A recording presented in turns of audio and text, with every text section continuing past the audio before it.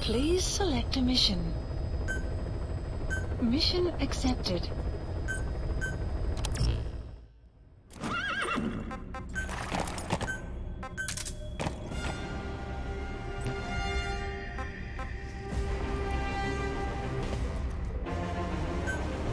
Deploying.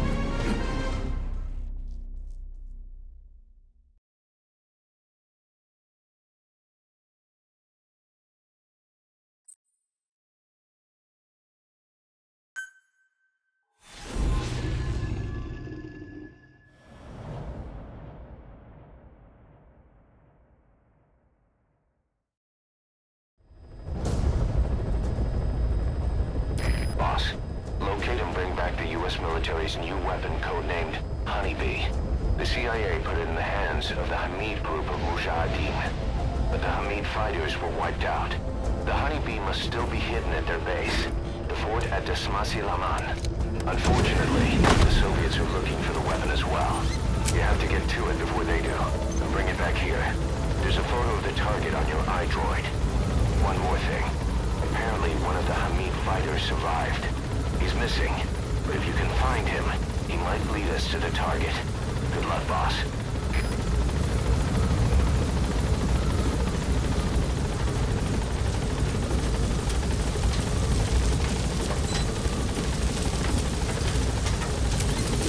Be careful down there, boss.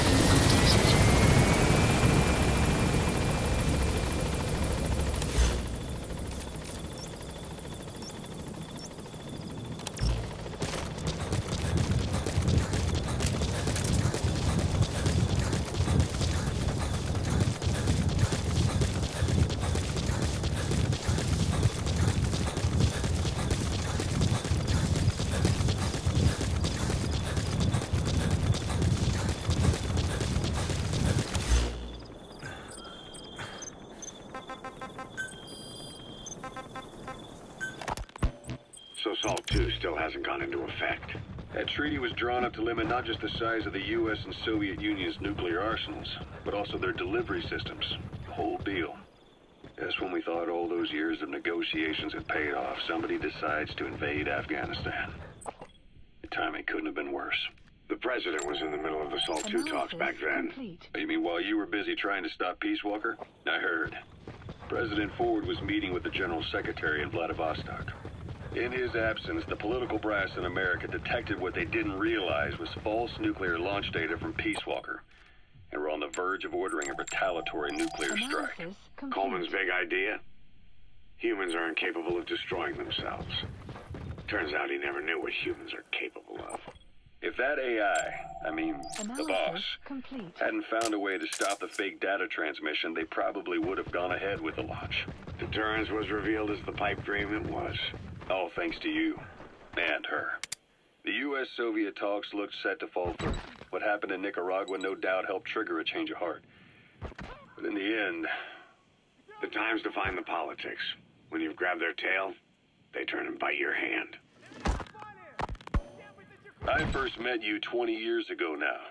The place was Selenouyarsk in the Soviet Union. We were enemies.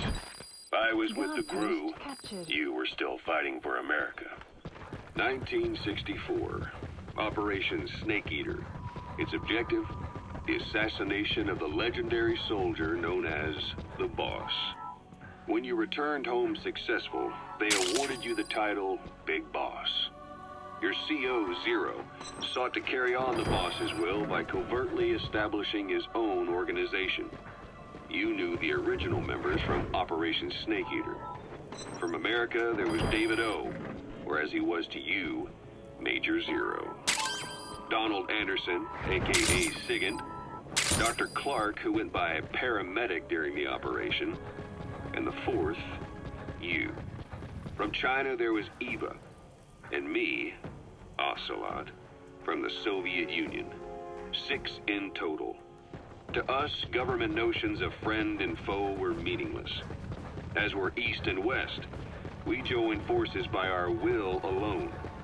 Our objective was to fulfill the boss's dying wish, to make the world one. And to do it, Zero used the philosopher's legacy, the secret war fund you obtained during Operation Snake Eater. This organization would go on to become Cypher. I, on the other hand, was left with the problem. You only recovered half of the legacy. I had to locate the other half. Black carrot. It's something of an ancestor to the domestic carrot. It's also a favorite of wild animals. I still trusted him in those days. We thought what he was doing was the boss's will, until he started that one project. Les enfants terribles, Zero called it. You parted ways, as did Eva, leaving only Anderson and Clark still with him. I maintain limited contact, although truth be told... Please select a mission. Mission accepted.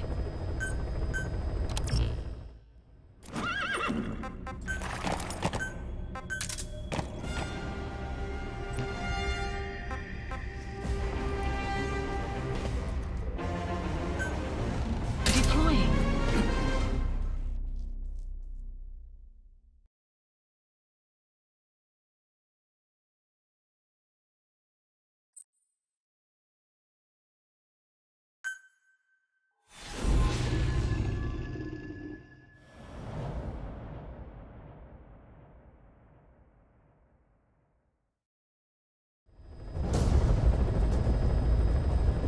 Boss, locate and bring back the U.S. military's new weapon codenamed Honeybee.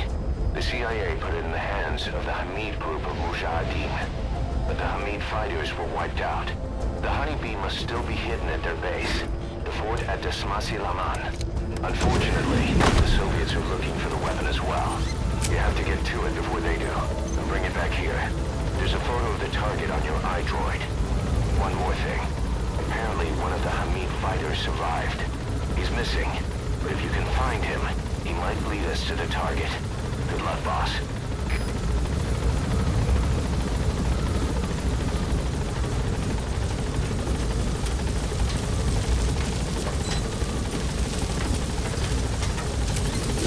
Be careful down there, boss.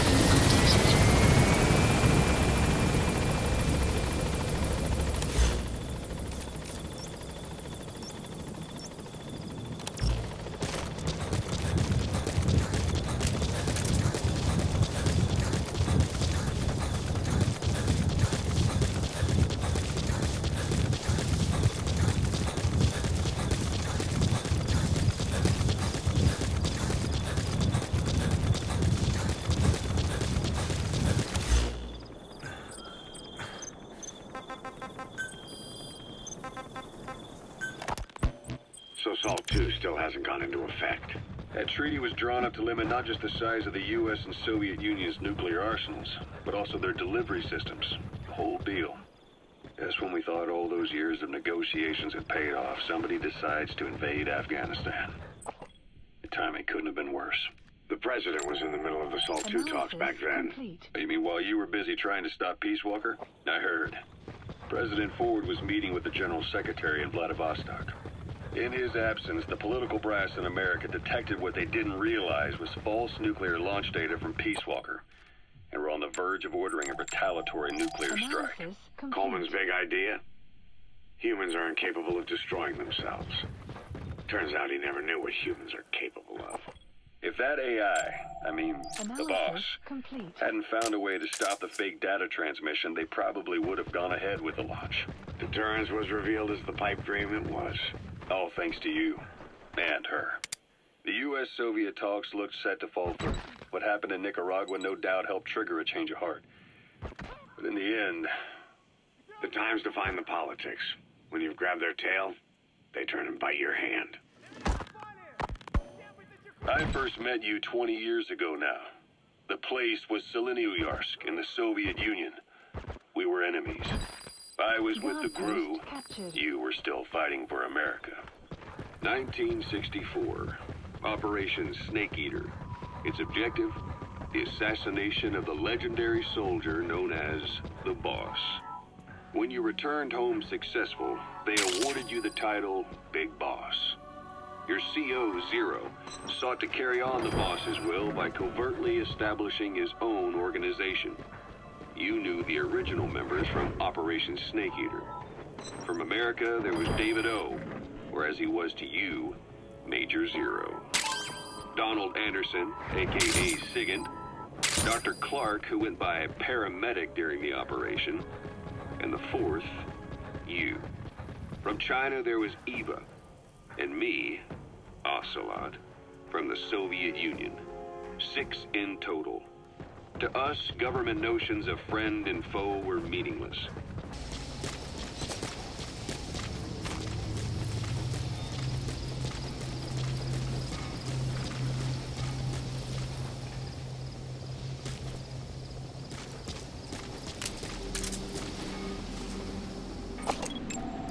Analysis complete.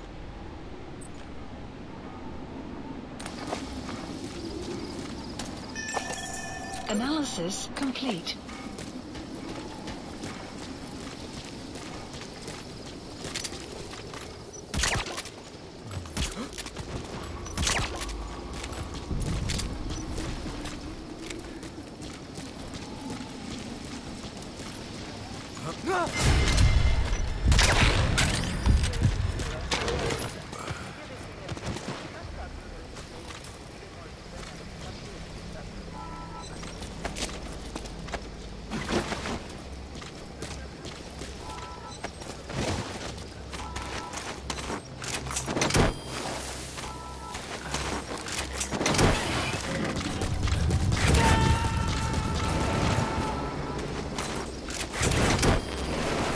Subject on board. Leave the rest to us.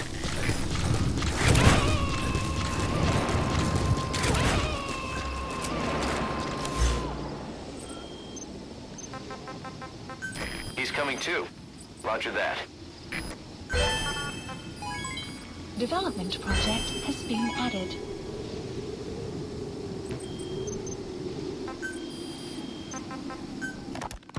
Christmas Eve, 1979. The Soviet Union rolled into Afghanistan. Muslims had revolted against the Soviet-friendly regime established the year before. The DRA forces could no longer contain it themselves, so the Soviets went in to intervene. The Afghan government was powerless and fraught with infighting. They lost the hearts and minds of the people, and that alarmed the Soviet leadership. With the Islamic Revolution happening in Iran, the Soviets felt they had to act fast or risk the spread of Islamic revivalism. A superpower, sending a motorized rifle division against men on horseback with antique rifles. Everyone thought it'd be over in an instant, only it wasn't. Some Muslims made their fight a jihad, a holy war, and began a guerrilla campaign on all fronts. A war of attrition. These fighters call themselves Mujahideen. They're being supported by the West through Pakistan. That's why Miller was involved. He was training them near the Zero Line, sponsored by the CIA. The war has become a nightmare for the Soviet troops stationed here. They thought they'd be headed home in 6 months at the most. Then a year passed. 2 years. Now here we are 4 years on with no exit in sight. Afghanistan has become the Soviet Union's Vietnam. The Soviet troops on the ground want to go home, but at least they have homes to go back to. The Afghans have lost theirs. The Soviets destroy the kishlaks, villages, wherever they can. They burn down homes and fields, fill in wells, turn pastures into minefields. It's created a mass of refugees who fled to Pakistan. If the Mujahideen are fish swimming around the villages, the Soviets will go so far as to dry out their ocean. But this has had a big price. There's bitter resentment among the Afghans, and they're taking out their anger on the soldiers on the front lines. Among the Mujahideen are the Pashtun people. They're fiercely devoted to their code of Badal, or revenge. Soviets they've captured have had their hands, feet, and noses cut off before being left to die at the side of the road, just to show their comrades what they're capable of. Friendlies who come across them can do nothing but put them out of their misery. Then they burn down another village in retaliation, and the cycle of vengeance goes on.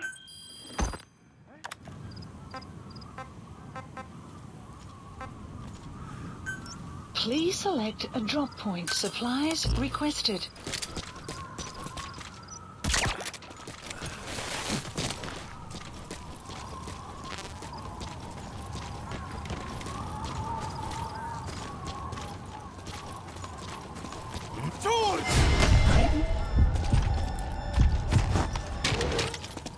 Supply drop complete.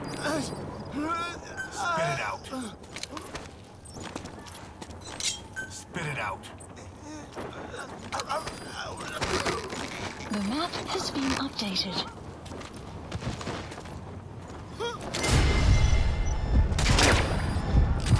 Post captured.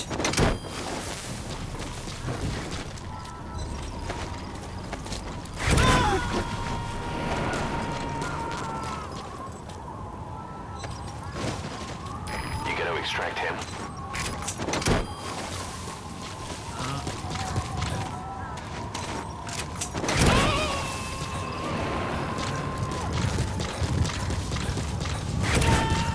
He's coming too. Roger that.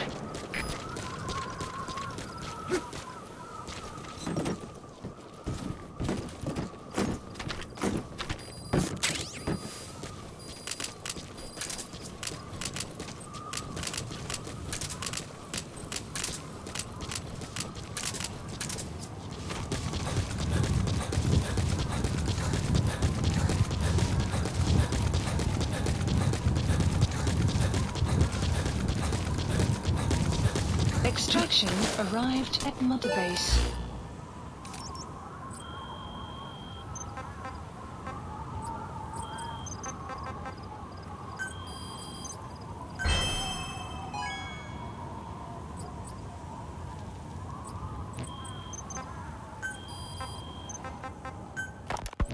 This war, the Kremlin never expected to have this much trouble against the Mujahideen.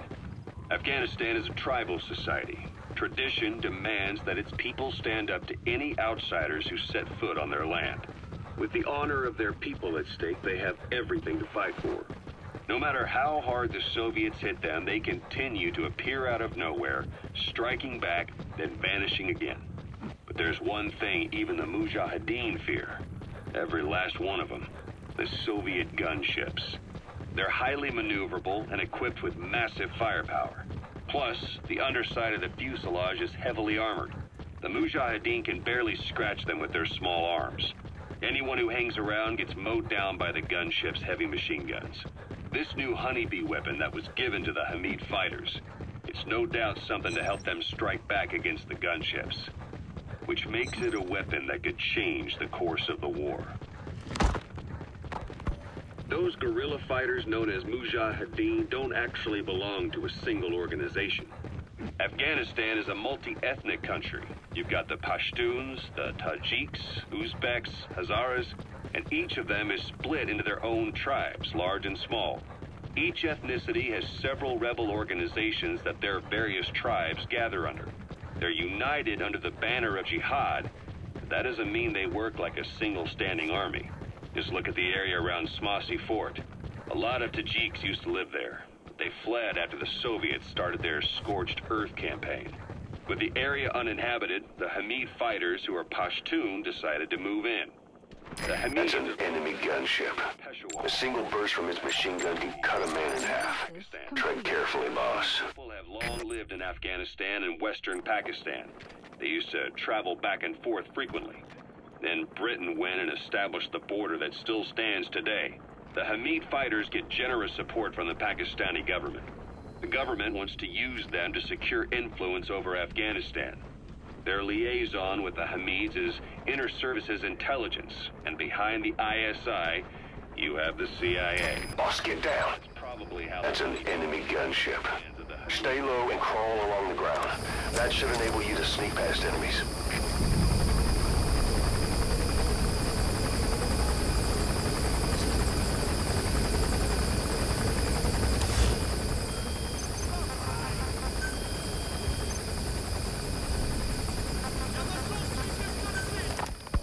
Kaz, what about the unit that attacked us in the mist? You knew something about them. That wasn't my first run-in with them. It happened right before I was captured by the Soviets. We were on the zero line that day, the Afghan side, on our way back from training the Mujahideen at a mountain camp in Kunat province. There's a lot of that work in Afghanistan. Most PFs shy away from it because it draws too much attention. But for us, that was the whole point. The job itself went great. We just had to make it back to a tribal area in Pakistan. But all of a sudden, visibility got real bad. It was no sense.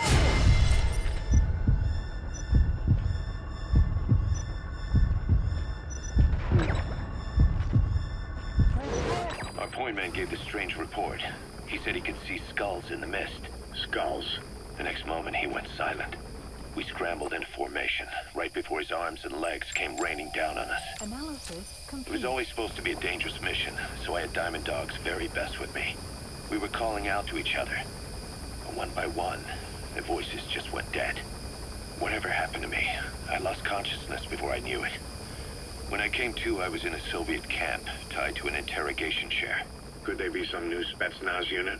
No. The ones that interrogated me were just the average rank and file. Whatever group attacked us, the way they moved was just insane. And that mist, appearing out of nowhere. The Soviets don't have tech like that. If they did, Ocelot would have heard about it. I doubt the West does either. Otherwise, the folks at Langley would be sleeping a lot easier.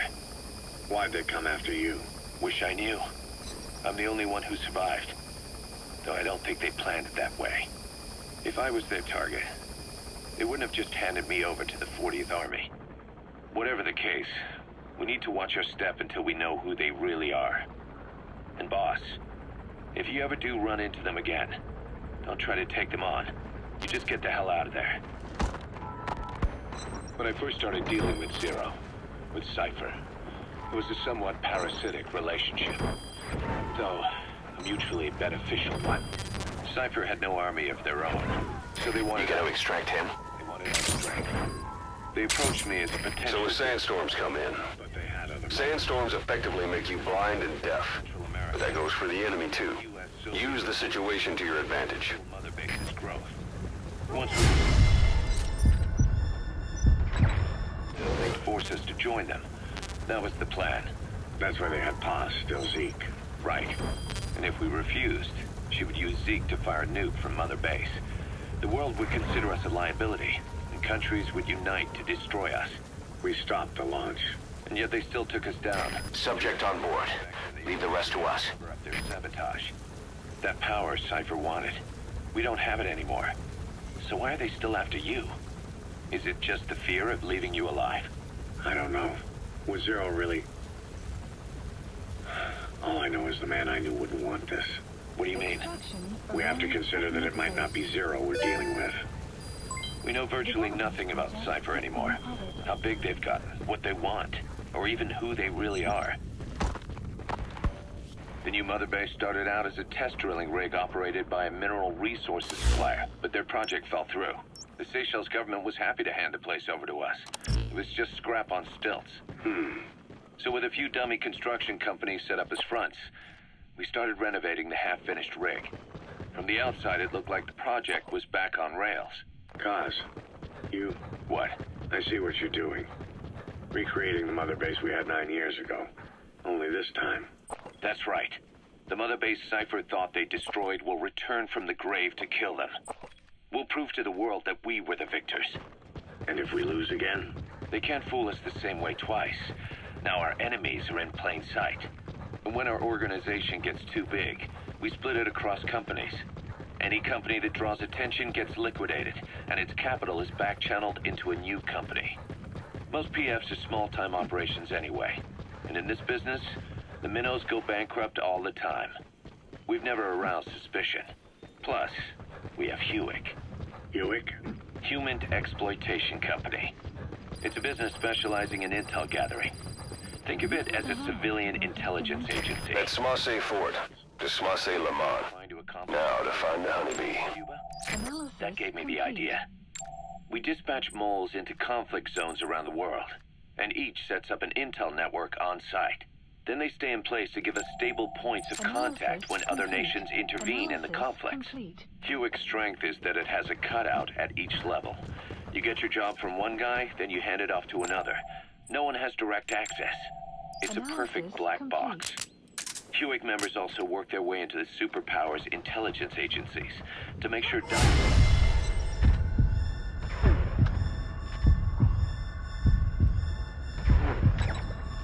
gets work. We have those countries by the balls. That's our deterrent when we need it. Networking. In the intelligence community? Sure, that's how we've grown this far. And when you go out on missions, intel from Hewick will be there to back you up. But despite all that, Cypher has its eyes on us. The only reason I'm not dead is that they needed to know where you were. Figured if you woke up, I'd go straight to you. That's why you made that ruckus at the Zero line. Yeah, to make their own surveillance work against them. About the heat off Cyprus. Kaz, You to save me. And I've gotten used to waiting. Kaz, That's not all. It was a good chance to scout the market. And with the West wanting the Soviets out of Afghanistan, their agencies are bursting at the seams with funding. The Soviets must be making the prisoner take them to the Honeybee. If you follow them, it could lead you right to it. Mother base in the Seychelles. We're at the center of the world here. We're all the way out in the Indian Ocean. Come on. Lebanon, Sri Lanka, East Timor, and Africa. From here, our reach extends to conflict zones the world over, including Afghanistan, of course. So it's prime real estate for a mercenary. Exactly. Latin America isn't as close as I'd like, but we have Amanda and her people to help in that department. And besides, the Seychelles government owes us a favor. Owes us? The Seychelles has strong ties to the east, which the West wanted to shake up. It came to a head 3 years ago, in an attempted coup. It was a force of South African mercenaries, with U.S. backing behind the scenes. They were only platoon size, but South Africa is home to some heavy PFs. Too much for the Seychelles to handle. In the end, they accepted help from the Tanzanian army and quelled the coup. We set up the deal and handled on-site tactical instruction. That led to some training work for the Seychelles military. And when we put down a mutiny within their forces, well, we made a lot of people happy. They don't pay us. They just let us have a piece of their offshore territory on the promise we'll come running if something else happens. So we're bodyguards, too. It's a good setup. We can only take Mother Base so far here. We'll have to find somewhere else when this place starts getting big. Aren't you being a little hasty? Nothing hasty about it. You're back with us now. So, Kaz, the ship that took us from Cyprus, it used to be a whaler. Yeah, a Japanese vessel. Complete. How was the voyage? It was... stimulating. Well, she was part of a whaling fleet up until a few years ago. Her displacement isn't anything to write home about, but she can really move. She still had plenty of life left in her, but then the work dried up. Global opposition to whaling has been mounting for years. Is that right? The push to ban it has been gaining traction for a little over a decade. Individual species came under protection as the years went on. And then 2 years ago, the IWC adopted a moratorium on commercial whaling. Several countries, including Japan, fought it to the bitter end. But eventually, most whaling companies had no choice. There may be evidence as to where they've hidden the target. Got a pair of night vision goggles on you?